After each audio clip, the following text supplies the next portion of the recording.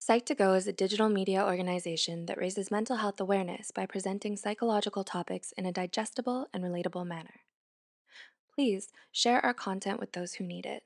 It's a great way to show your support to us as well. Not everything in this world is black and white.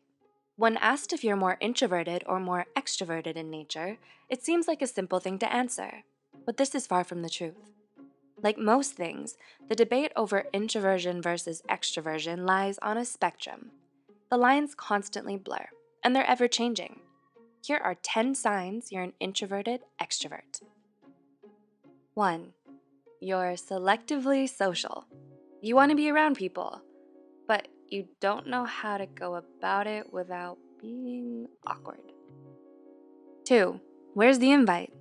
You want to be invited to hang out with friends, but have the option to stay home. You don't like not being invited to stuff and being left out of the loop when the friends are sharing stories the next day. It's highly disrespectful and frustrating. 3. Feeling left out. You may not like to socialize all the time, but you still want to know what's going on in your friends' lives. 4. Time to go. Social events can be fun, within a certain time frame. If you get tired from a social engagement, you would like to be able to leave as soon as possible.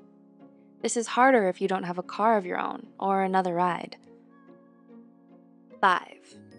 Hear me roar! You get talked over in conversations when you actually do want to speak.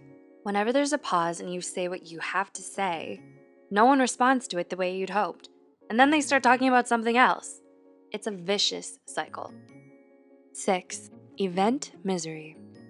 You tend to be more sympathetic towards people who aren't having that great of a time at a gathering, even if you are, so you understand that for whatever reason, the person would rather be somewhere else. Therefore, you respect their space, but you know how it feels. 7. Did I raise my hand? Didn't think so.